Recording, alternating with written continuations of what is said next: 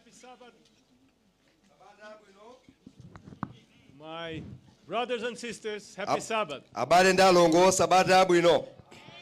I have the great privilege to be here and to know my brothers and sisters in Malawi.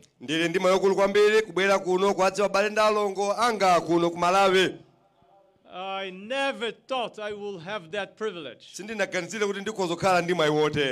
I was this morning, remember, when I was a little boy in my local church in Brazil.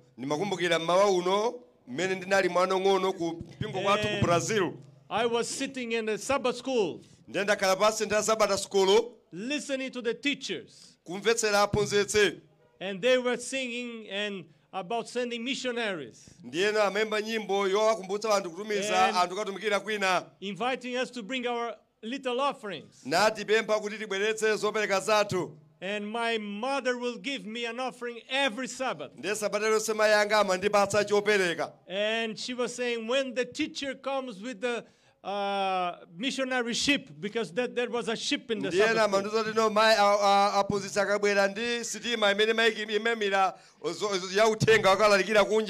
It was a small blue ship.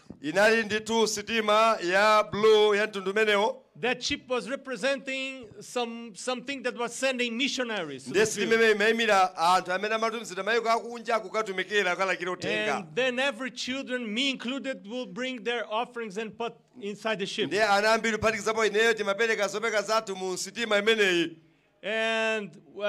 But then on once a year, when I have my birthday, my mother will say, today is a special Sabbath. Because you are going to bring to the church a special offering. Because God healed you. You were about to die. But we prayed to God, and God saved your life.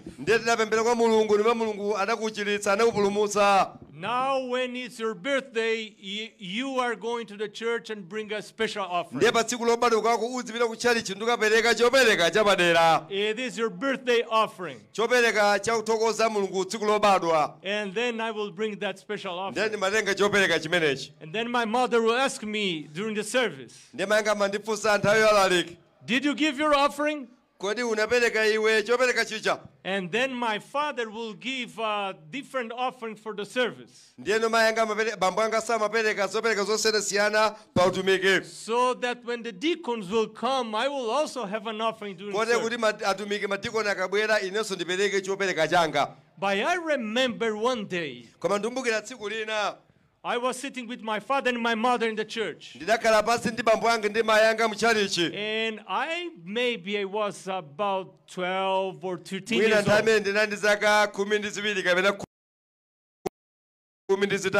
My father, the deacons were coming again. And then my father put his hand in the pocket. And he brought a bill of money. And he was giving me. And for the first time in my life, I had a thought. And I said to myself, this is very strange. Because my father took his money from the pocket and gives me in my hand for me to give to the deacon. Why my father did not give the money right away to the deacon? What given to me? And I thought that this was a very childish thing. And I consider myself no longer a child. I was thinking about myself as very big. So I said, I would not like to give something that my father puts on my hand. My friends will look at me and will say, he's very child still. His father is giving money his hand for him too. And I said to my father, I don't want. And then my father understood. And he started to give the money to me at home. And not in front of my friends. Not for me to be ashamed. For me to give that offer. And it's very interesting when fathers and mothers understand the importance of teaching children to honor God with their offering. And it's very difficult when a child gives tithes and offerings to leave the church. Because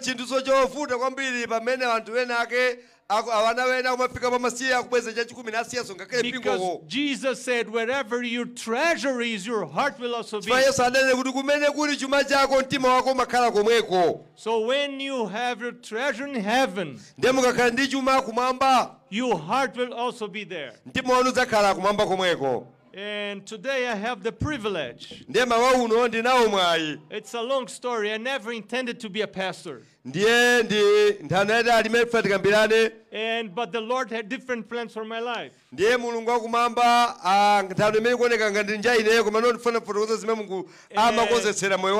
After being far from the Lord,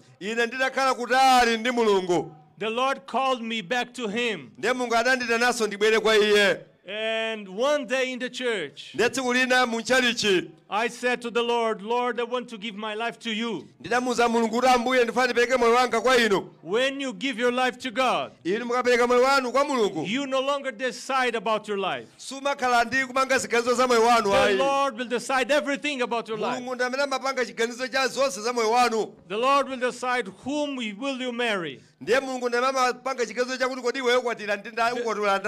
will decide what will you do for life. And I was looking to the children that are here. I can see many children here. One day I was a child in the church. And God called me. And you know, maybe God is calling you children. And God will prepare many of you to be missionaries. Now it's time for Africa to send missionaries. For a long time we were receiving missionaries.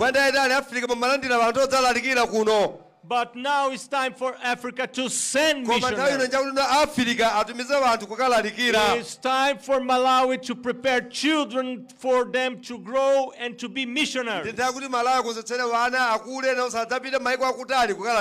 send them to the world. I would like to share with you some interesting information about the church. You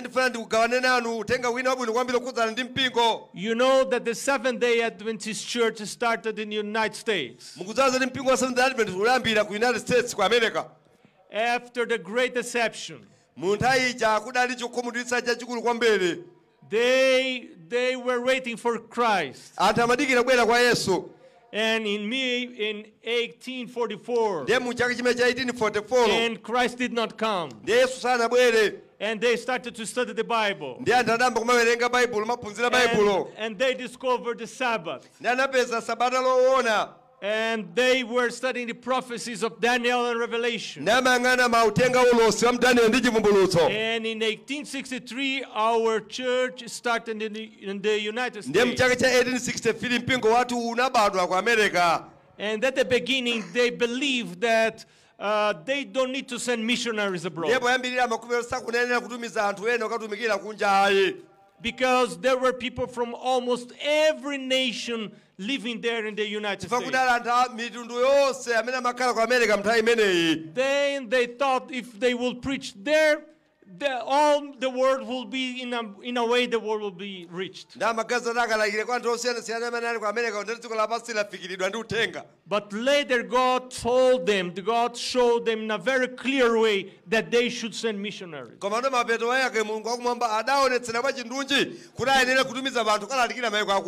To preach to every nation, tribe, people, and tongue. Then they started to send missionaries. They send missionaries here to Africa. They send missionaries to South America from where I am. They preach the gospel to my family there in South America. I don't know the story of your family, how you started to understand the Adventist message, which is the Bible message. But I am sure that your family has a story. So one day a missionary, an American German missionary, arrived at the place of my great-grandfather was living.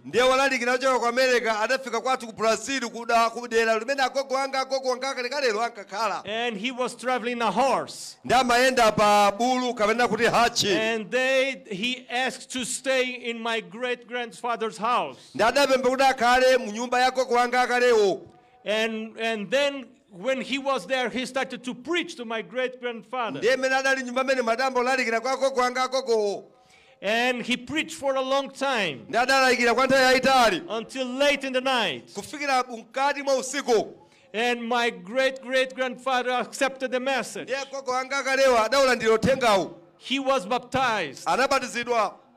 And then that started our story. And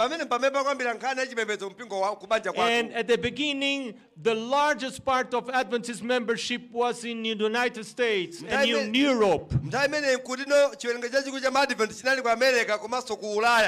Now everything shifted. Now the biggest part of our membership is here in Africa. Almost half of all church members of the Adventist Church are located in Africa. We have in Africa around 43% of all members in the world.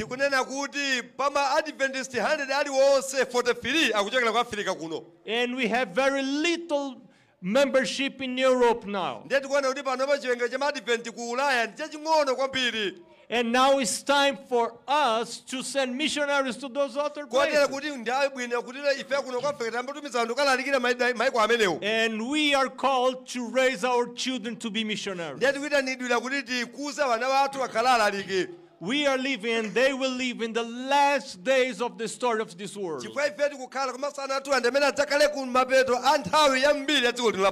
Jesus is coming very soon. Now we have in our church around 22 million members around the world. Roughly 10 million are located in Africa. Some of them also in South and Inter America. And we have little members in Europe. Very few members in Asia. We have some very challenging places where we still don't have any members. But you know, we have 235 regions and countries in the world. From those 235 countries or regions in the world, the Adventist Church is already present in 212. In some of those countries, our presence is very small. But we are there. Even though we need to grow there. In other countries, we are very, very present. Like, for instance, here in Malawi. Here in Malawi, of each 30 citizens of the country, one is Seventh-day Adventist. This is very much. This is a lot of people in the Adventist church. In my country, for instance, Brazil, we have a significant presence of Adventists there, but not as much as here. In my country, for each 122 citizens, one is Adventist. But not here in Malawi. We here in Malawi, the presence is bigger. Because God is calling you to do the work and you are listening to His voice. We just heard that beautiful song. God asking us to go. And I am very sure that God is calling all of us to go. And it's starting our work in our neighborhood. It's starting the word with those who are close to us. I will tell you a story that is still developing. In 2019, before the pandemic, I told to my wife, and because let me tell you before that, let me tell you something else. I am very much impressed that this work that I do, that everyone sees, doesn't count very much for my spiritual life. Let me tell you why. The church is paying me to preach. The church is giving me a salary to travel and to preach. So this is not counting too much for my spiritual growth. Because I myself don't know if I do this because the church is paying me or because I want to honor Christ. So, what is really important is what I do and no one is knowing. This is what will show if I am following Jesus or not. If you are an elder of the church, if you are a leader in your local church, what you do that everyone is seeing, because you were elected to be a leader of the church, and then the church expects you to do something. When you do that, it doesn't mean much. What is really meaningful for the spiritual life is what you do for Jesus and no one is watching. Then you will know if you are really serving Jesus. So for a long time, I'm praying, asking God to give me Bible study. Because you may be surprised, but the church doesn't expect me to give Bible study. Because I travel much. I am constantly traveling. I am constantly in different continents, different countries. So how can I give Bible studies? In order to give Bible study, you need to be regular. You need to give at least one Bible study per week. So how would I do that? So I said to myself, I will ask God to solve that problem. So that Sabbath morning I was inside the church. And during the week I was praying God. I was saying, God, I would like to give Bible studies. But let me tell you the truth. I would not like to lie to you. I don't like very much to give Bible studies. Don't tell anyone that. I am not proud of it. As a pastor, I was supposed to like to give Bible studies. But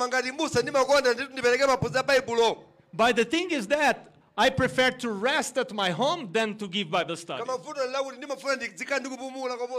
I am so tired to work. For work. I would like to rest when I am home. But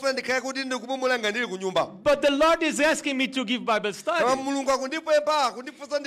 Because when I give Bible studies, I am growing in the knowledge of God. And I am the one that is more benefited than the people that are studying the Bible with me. That's why God is asking me to give Bible studies. So even though I don't like very much, I am praying to God. I am saying, God, Lord, you know I don't like very much give Bible studies. But you know I need give Bible studies. Because unless I am leading someone to heaven, I am not going there. Everyone who is going to heaven is leading someone also to heaven. And I know that. And I don't like to give Bible studies because I'm a sinner. So every morning I go to the presence of God. And I say, God, change my heart, my Lord. Give me willingness to do your work. Give me love for people that I don't naturally have. And help me to work for people. So I started to pray the Lord to send me someone for me to give Bible studies. And we prayed for 1 week. Then my wife and I were inside the church. And one lady came close to my wife. And while I was doing something else inside the church. And then that lady asked my wife. She said, I married that man, he's not an Adventist. Would your husband give him Bible studies? And my wife knew we were praying to give Bible studies. And my wife said, this is the answer to our prayer. And my wife said, yes, my husband will give Bible studies. And English is not my first language. I had never given Bible studies in English before. It will be a challenge to me. And this man was a very well prepared person. He studied at Johns Hopkins, one of the most prestigious universities in the world. And I am not as smart as he is. So I said, Lord, please help me. I cannot teach this man the Bible. But you can use the small things in this world. I am very small, but you can use me. Please help me. And I was asking God which kind of Bible study series I should use. And then the Lord impressed me to give him Bible studies about Daniel and Revelation. And I said, no, God, this will be very difficult. This man knows a lot about of history. He's a very wise person. But the Lord impressed me to give Bible studies on Daniel and Revelation. And then you know what? The pandemic hit. Yeah, and we were studying the Bible. And how to do that? Then we moved to studying the Bible online. And we finished the study. And he did not make any decision. And I was praying for him. Actually, I was praying for him every day. Because let me tell you something. Prayer we do when you give Bible studies. Prayer will do more than Bible study. I am not saying you should not give Bible studies. No. But if you only give Bible studies and you don't pray for that person, there will be no conversion. Conversion comes in answer of prayer. So we need to pray and pray and pray and pray for those who are studying the Bible. And I kept praying for this man every day. And then finally, 2 months ago, he sent me a message here. The message here on my phone. And he said, now I am prepared. He did not even mention baptism. He knew I will know what he was meaning. So he said, I am prepared. Now tell me what's the next step. I was in Argentina. I was so happy. The Lord moved his heart to be baptized. And yesterday, when I was flying from Johannesburg to Malawi, before the flight, I received a message from him. He said, the first Sabbath of May will be my baptism. And I was so happy I will be there. I will preach that morning in his church. But then something else happened. A woman that was divorced in Brazil was invited by his wife to come to the U.S. She was very sad because the husband left her. So she came from Brazil to the U.S. And she stayed there for 6 months in that home, recovering from that sadness. And while she was there, that Adventist woman took her to the church every Sabbath and started to teach her about the Sabbath. And that woman that invited her is the wife of this man that will be baptized. And that woman that came from Brazil started to be impressed about the Sabbath. And she would invite, and that woman invited my wife and myself to join them for meals many times.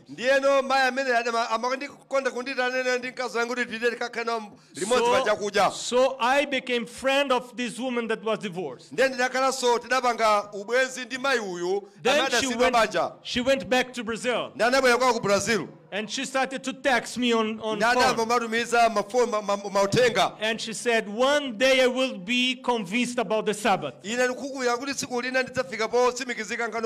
And then I said, when you want, we can start studying the Bible together. And she said, okay, but did not agree. Then some weeks ago, she said, now I'm prepared. I would like to study the Bible. But how we will study the Bible? I live in the United States. And she lives in Brazil. How can we study the Bible? So now we decided to start studying the Bible by Zoom. It's online. It's online.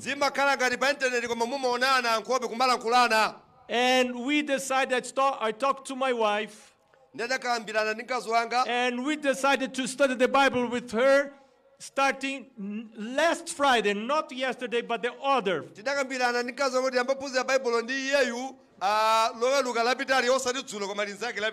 But this lady, which lives in the U.S. and is married to that man that is going to be baptized,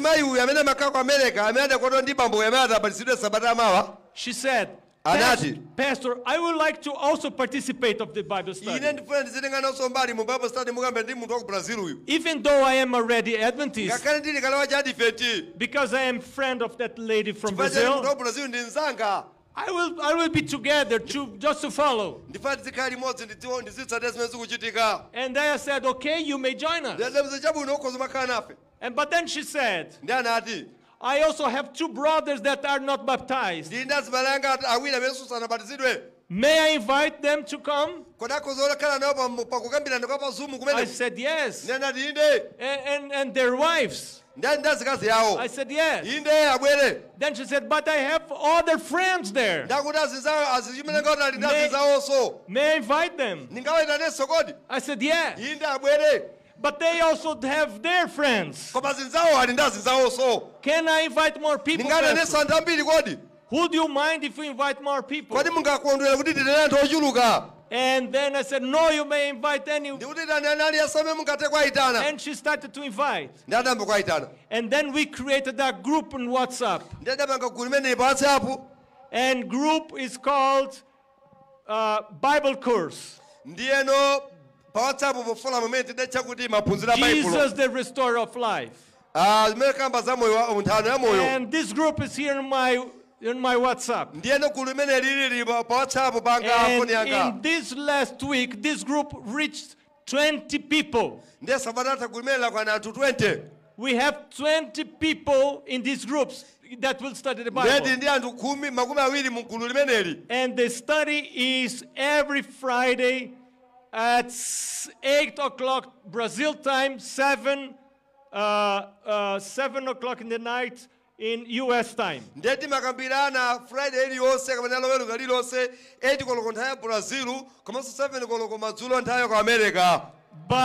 But this time in Malawi is 1 in the morning. So I needed to sleep because I needed to preach this morning. So I said to my wife, you will teach the lesson.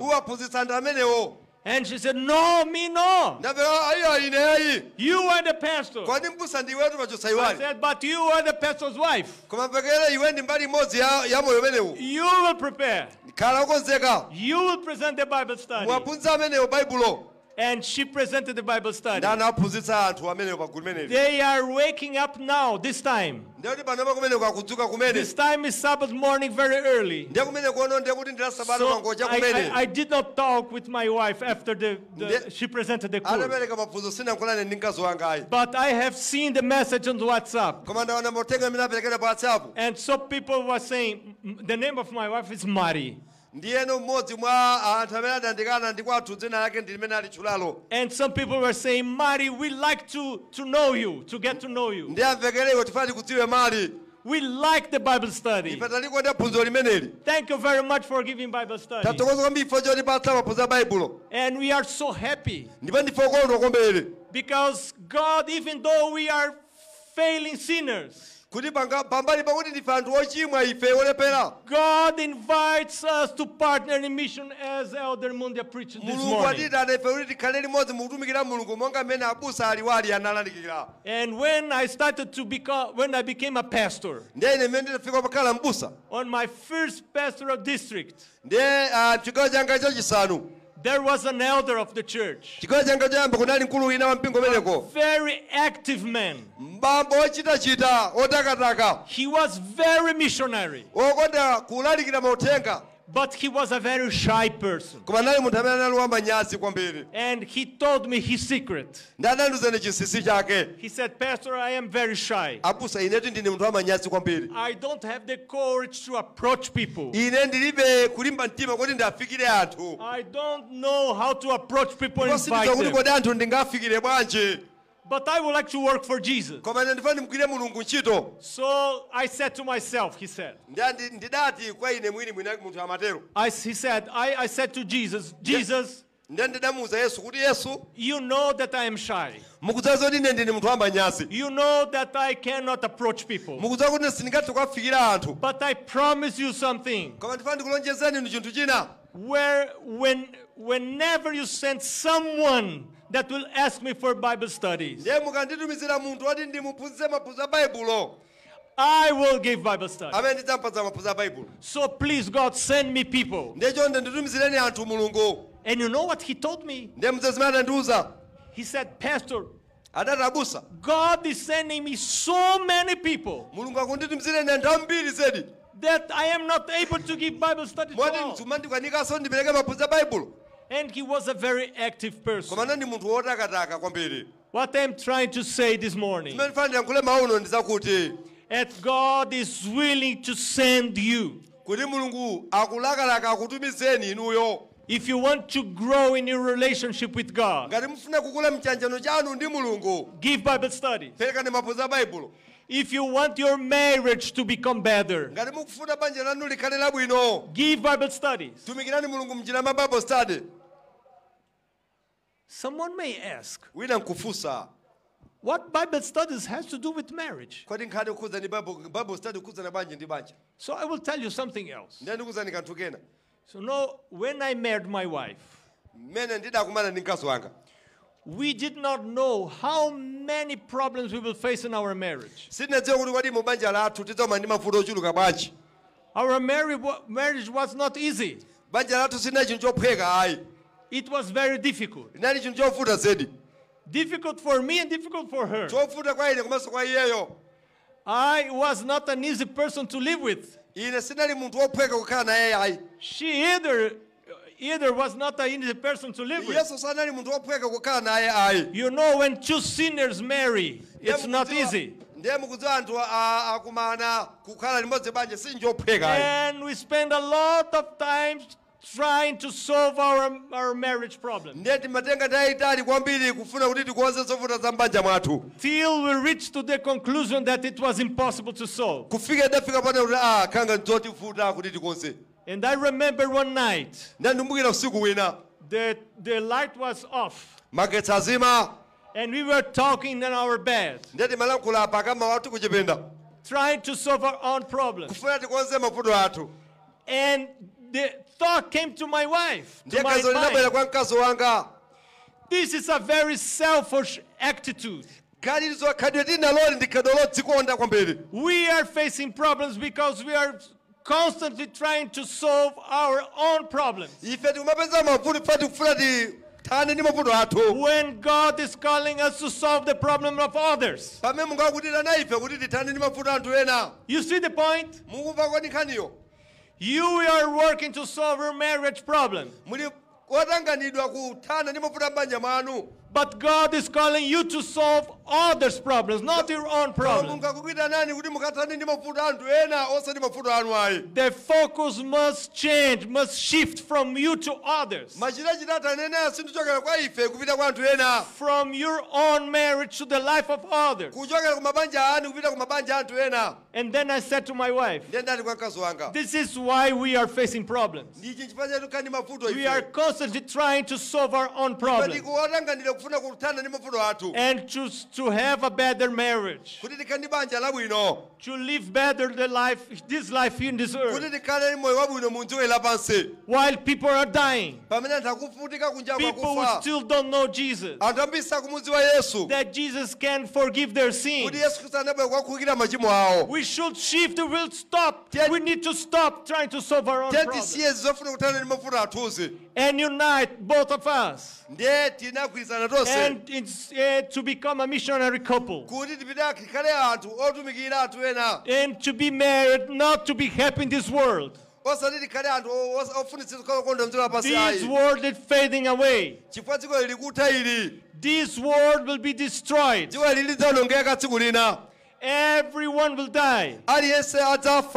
Jesus will come again. ndipo Yesu adzabweranso. And we are fighting each other. Ndefe ndife nomangokangana nomangogwebana nthawi zonse. And we are trying to solve our marriage problem. Kufuna kuti tithanire mavuto mbanja mwathu. While Jesus is saying, hey, people are dying around you. Kuti inu anthu akufa kunja uko mukutani kodi? Why not unite you to become a couple, missionary couple? Banja sagwirana manja kuti mukhale banja limene likatumikire kunja uko. To work for people. Kwagwirira ntchito anthu. To have small group in your house. Ndi mabanja ang'ono watumikira. And to help people to get to know Jesus. Ndikwathandiza anthu kuti amudziwe Yesu. And then we decided to become a missionary couple. We were in our bed. And we knelt down upon the bed. And that night we prayed together. And we said, God, please make us a missionary couple. Let us reach out to people wherever we are. Let us invite people to come to our home. And let us live to honor and glorify you. Give us love to people. Like Jesus who loved sinners. And when you ask Jesus this kind of love, to love sinners, to work for them, to bother yourself for them, because they will bring a little trouble for you. They will disturb you. They will come to your home. But Jesus also was disturbed by us. Jesus left the comfort in heaven to come down. And the Bible says that he died for us, to be able to take our sins upon himself, so that anyone who confesses his sins may be forgiven, may receive a new heart, may become sons and daughters of God. So when we imitate Jesus, God gives us this kind of love. And when God gives you this kind of love for sinners, for other sinners like your sinners, then this kind of God-given love will affect your marriage also. And your marriage will be different if you are involved in missionary work. So that's why I challenge couples here not to wait more, but today commit yourselves to God. And to say to God, God, make us a missionary couple. We would like to work for our relatives. We would like to work for our neighbors. We would like to give Bible study. And those who believe they don't know how to give Bible studies, it's like to swim. Someone never knows how to swim before starting swimming. You will never learn to swim unless you enter the water. You need to enter the water and move yourself in the water. You will drink a little bit of water, but you will survive. And then you will learn how to give Bible study. But you need to start leading people to God. Don't believe that only by giving your tithes, your offerings, you are doing mission. The first kind of mission you do by your own work. Of course, our tithes and offerings are sent through all the world. And that's why the Adventist Church has spread through all the world. Because the tithes and offerings we give does not stay in our local church. Part of our offerings stay in our local church, but part of it is sent through all the world. And it's time for us to pray to God and to say, God, please bless me. I have here my Bible opened in Deuteronomy chapter 8. We will not have time now to cover all chapter 8. But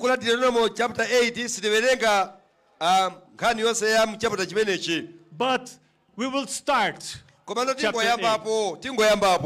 And the afternoon we will end chapter 8. But chapter 8, the context for chapter 8 is when the people of Israel was about to enter the promised land. Then Moses preached to them. But they were not yet in the promised land. They were in the desert. The desert is a symbol of privation, hardship. I may be talking to someone that is facing hardships. Someone that may be facing financial constraints is passing through the desert. My father would say, everyone has at least one desert in life. And maybe this time is your desert. It's a time of hardship. Of very difficult things happening in your life. Maybe you are asking yourself, where is God? But remember something, that God was the one who sent them to the desert. It was God's plan to send them to the desert. So when you are in your desert, don't complain like the Israelites, but try to understand what are God's plans for you. What is God expecting from you? Verse 1 says, every commandment which I command you today, you must be careful to observe, that you may live and multiply, and go in and possess the land of which the Lord swore to your fathers. This verse 1 is key in chapter 8. God has commandments, and He expects us to obey His commandments. And the reason why God gives us commandments is not to see who is going to heaven and who is not going to heaven. The reason why God gave us commandments is to protect us here. The Bible teaches us that commandments cannot save us. We are saved by faith.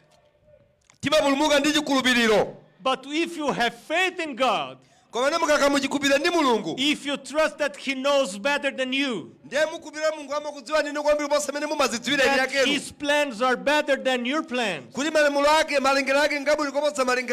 if you have this kind of faith in Him,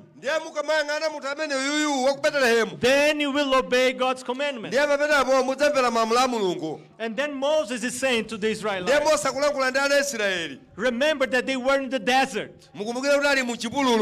They were facing privations, very harsh times in life. And God says, every commandment which I command you today, you must carefully observe.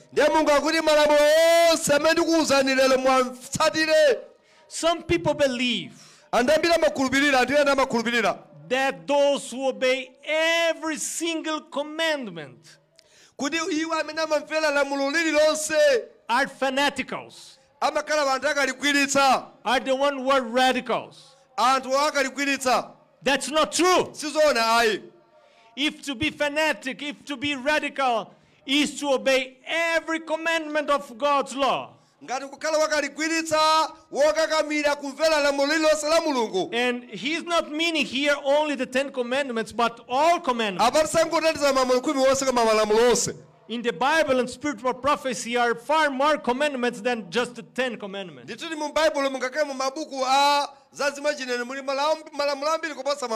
And some people believe that only those who are radical or fanatical are the ones who obey every single commandment. And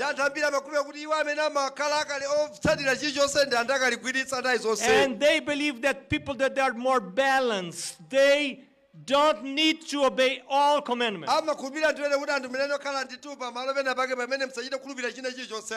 But if you believe that being a balanced Christian means not to obey all commandments, which ones should we disobey in order to be balanced?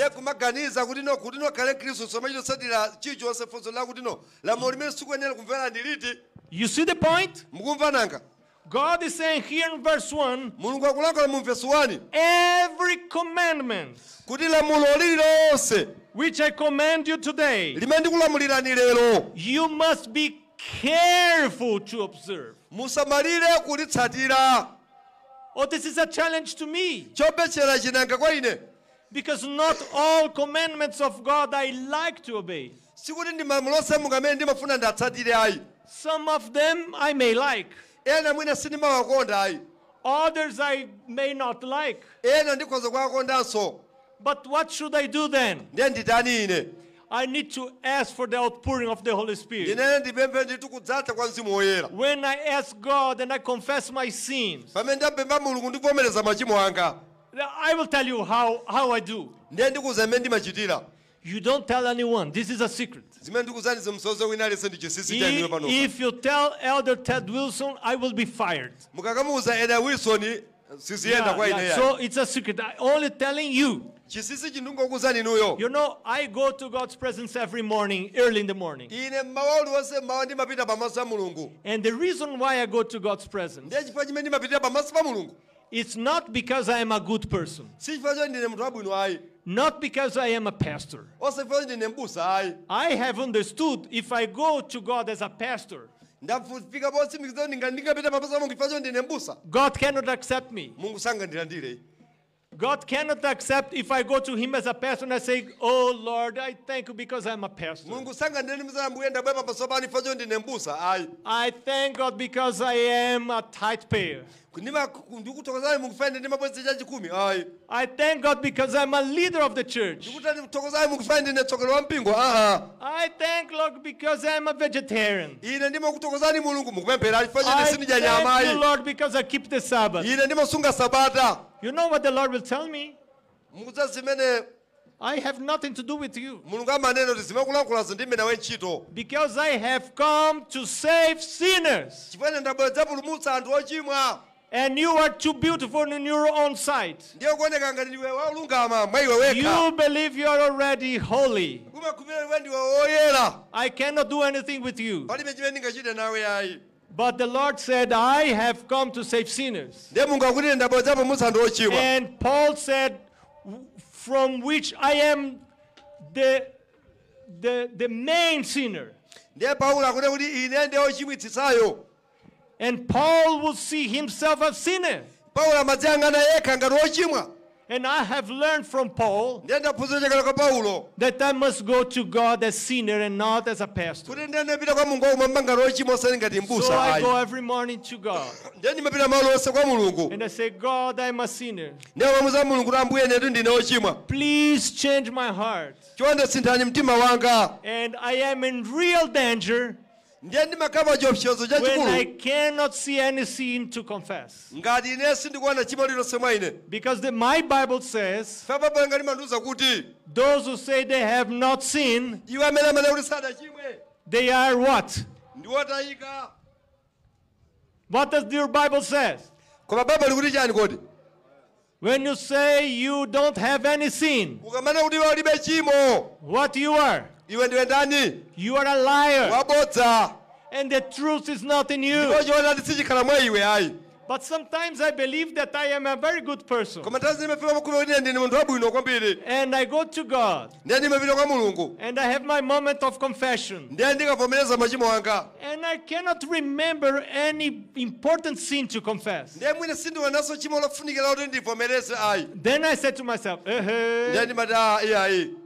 there is a problem here. Pali futo yapa. Because if I believe I do not have any sin to confess, Chifukwa ndikafika makhumi kuti palibe china choti ndivomereze. it means that I am far from Jesus. Zotandiza ndili kutali ndi Yesu. Because the closer to Jesus, the more you will see yourself as a sinner. Pamene mukukhala pafupi ndi Yesu, ndi pamene mukudzaza kuti inu ndinu ochimwa. But as you go far from Jesus, Kamene mukamaka mutalikirana ndi Yesu, you believe you are a very good person. muoneka ndi munthu wabwino kwambiri. Maybe you are not killing anyone. Mwina sukupha munthu, Maybe you are not robbing. mwina sukuba. And then you believe you are a very good people. Ndine munthu wabwino kwambiri. But you are not allowing the Holy Spirit to finish His work of cleansing you. Koma ndiwe sukulola mzimu woyera kuti amalize ntchito yake yakukuyeretsa iweyo. So I need to go to God's presence Ndiye ndipezeke pamaso a Mulungu. and say, God, you have your commandments. Ndiye ndinena Ambuye ndithandizeni ndimvere malamulo anu. Make me to love your commandments. Mundithandize kukonda malamulo anu. This love is not natural for me. Chikondi chisije chibadwire kwa ine ayi. This love must be implanted by the Holy Spirit. Chikondi chimene chidzadzidwe mwa ine, chidzadzidwe mwa I mzimu woyera. naturally don't love to obey God's Chimene commandments. chibadwire changa nje sindikonda kukonda inu makamena But malamulo anu. what the Lord is saying here in chapter 8, Deuteronomy chapter 8, Simene verse Mulungu 1. akulankhula mu verse 1 ya chapter 8. God is saying, if you obey carefully all my commandments, Mulungu akuti ngati mumvera ndi kusamalitsa malamulo anga onse, then you will live pamenepo inu mudzakhala ndi moyo and you will multiply ndipo mudzachuluka and you will go in and possess the land.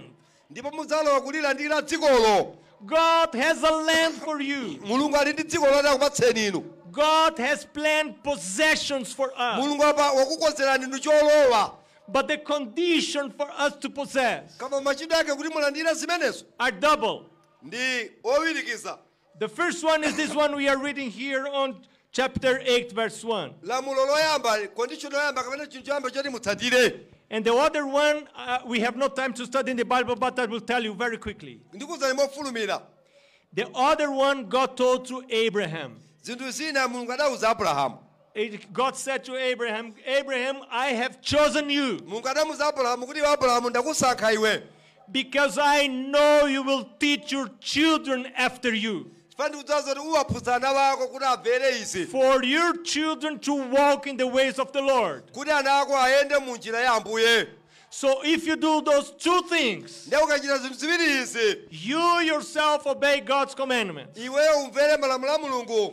And then you teach your children to obey God's commandments. Phunzitsenso ngakhale ana ako kumvera mawu a Mulungu. The Lord is saying to you, you will inherit the land. Ndiye Mulungu akuwuza kuti iwe udzalandira cholowa. I will give you the possessions I am planning for you. Ndidzapatsa cholowa chimene ndikukonzetsera iwe. But you must fulfill those two conditions. Koma ukwaniritse zinthu ziwiri zimenezi. You yourself obey my commandments. Kuti iweye mwini umvere malamulo anga. But how can you obey God's Koma commandments if you are ukamvera a bwanji sinner? malamulo a Mulungu? You need to go to Jesus. Uyene pita kwa Yesu. You need to say, Jesus, help me. Kunene muuza Yesu kuti Ambuye ndithandizeni. Jesus, change my heart. Sinthani mtima wanga. Send me your Holy Spirit. Nditumizeni Mzimu woyera. Make me to like your commandments. Mundithandize ndidzikonda malamulo anu. And then how can you teach your children? Nanga mungaphunzitse bwanji ana anu? Well, this is a process. Ndi ntchito ndithu ndikaulendo. When we have children for God. Ngatiti ndi ana tizindala nawo ndi a Mulungu. Children do not belong to ourselves. Anawa si athu ayi. They belong to God. Ndi a Mulungu. And God expects us to give them back to Him. So since early age, we need to teach them in the ways of the Lord. I have learned that since a woman is pregnant, and even before pregnancy, you need to pray for your children. And where they are in the mother's belly, you need to pray for them to be converted. I was in a meeting, in a pastor's meeting. And when there was a moment for prayer requests, every pastor was making their prayer requests. When came my time, at that time my children were 2 and 4 years old. So when came my time of prayer request, I said my prayer request is for the conversion of my children. And one pastor friend of mine looked back to me and said, but how old are your children? I said, 2 and 4. I said, and you are praying, asking prayer for the conversion of your children? They are 2 and 4 years old. I said, yes. I know that. I need to pray for their conversion. I don't want them just to be in the church. I want their hearts to be converted. For them, for their hearts to be in heaven. So you need to do a lot of things. And this afternoon we will talk a little bit about how to bring your children to God. What are some of the habits that we need to develop to stick the hearts of your children to God in heaven? So that when you go to heaven, your family go with you. And you prepare your children to be missionaries. Before we finish, I will just tell you this part of my story. When I was 3 months old, I was a baby. I was very sick. And before I was 3-year-old, I had 3 belly surgeries, intestine surgery. I almost died many times. And I was saved by my father's and the church prayer. It was a miracle. And last time I was about to die when I was about 3 years old. The doctor said to my father, if we make a surgery, he will die. But if we don't make anything, he will die anyway. So what should we do? Then my father said, open him. And then the doctor made the surgery. My father went to the hospital's restroom to pray.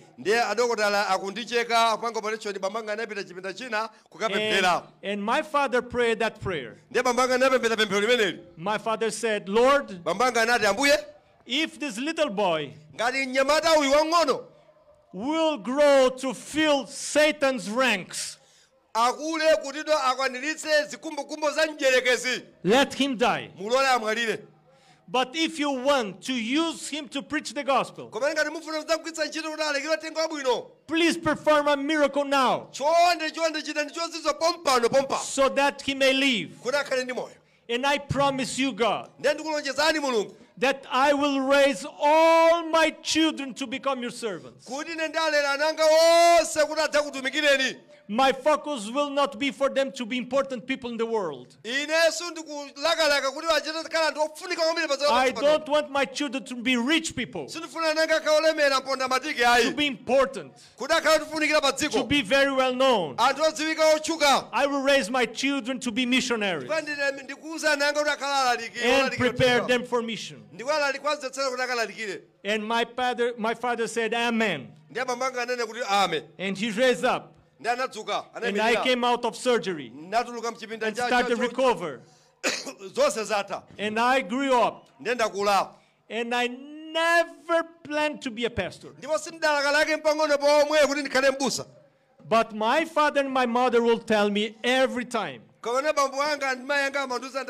you were promised to God. We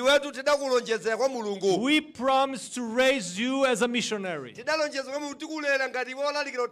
And I said to myself, okay, I will do anything else for God, but never I will be a pastor. I can work at the conference office.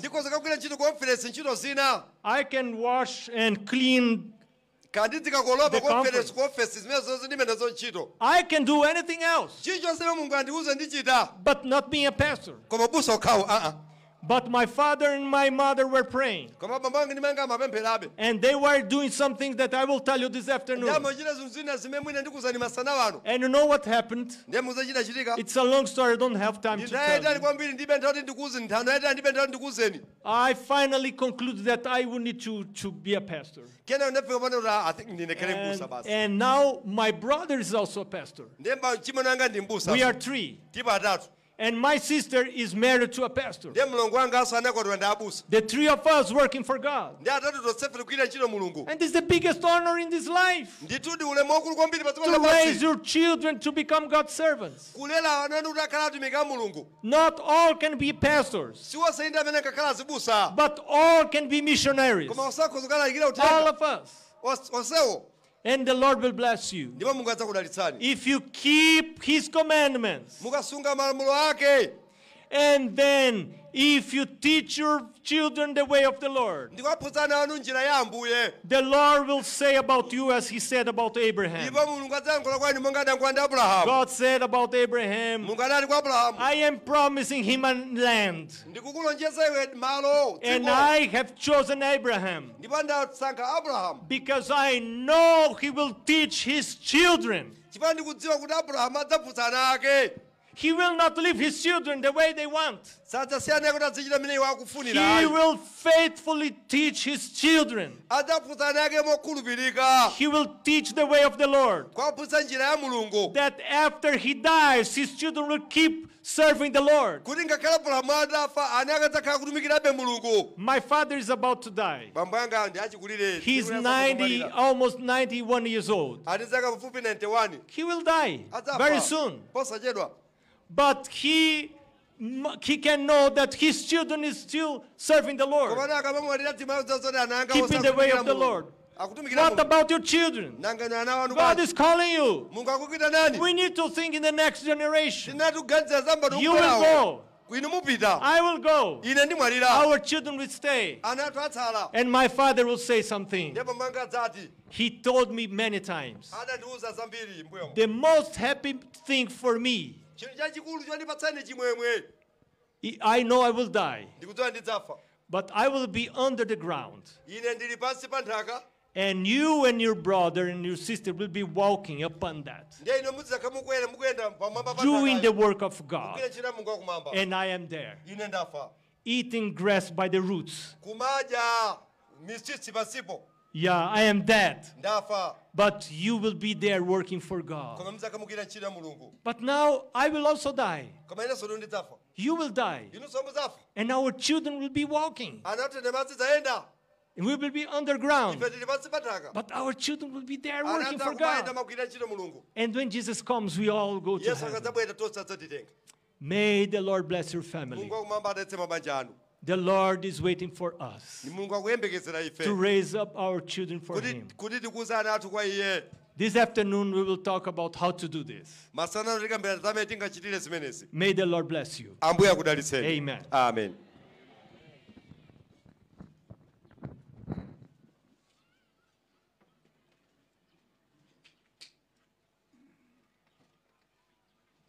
Kamzonse. Kukhala okhulupirika pa mawu amene timayankhula, maganizidwe ndi machitidwe onse. Inu ndinu Yehova, amene chikondi chanu chilibe malire. Mmene mwatiyankhula chotere, Mulungu wathu, kuti payeneka kutumizidwa mamishonari malo osiyana kuti uthenga wanu ukalalikidwe. Tili nawo malonso amene sadafikiridwe m'Malawi muno. Tili nawonso malo pa dziko lonse lapansi. Thandizani Africa, monga mmene tamva kuchokera kwa mtumiki wanu. Missionary ndi atumiki alaliki m'mayiko osiyana-siyana. Zikomo kwambiri chifukwa chakutilankhula. Chachikulu chimene tikupemphani inu Yesu Khristu mpulumutsi ndi chakuti mutikhululukire tonse zochimwa zathu. Ndife anthu operewera, mutiyenereze pa chipulumutso chimene mudatikonzera ndi kukhululukira tonse. Mtundu wa anthu anu ndu wasonkhana pano, amene munadzigulira nokha ndi mwazi wanu pa mtanda.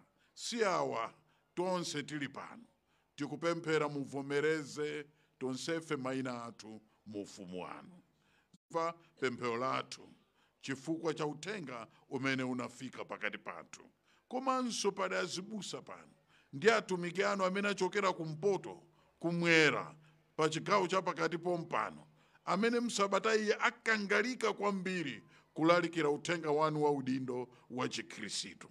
Mwadalitsa azibusa onsewa ndi mabanja awo amene asiya kumbuyo. Mwadalitse ndi kuwasunga bwino.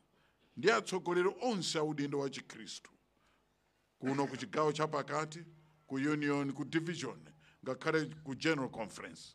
Chisomo ndi mtendere zikhale nafe tonse mwa Ambuye wathu Yesu Khristu. Amen.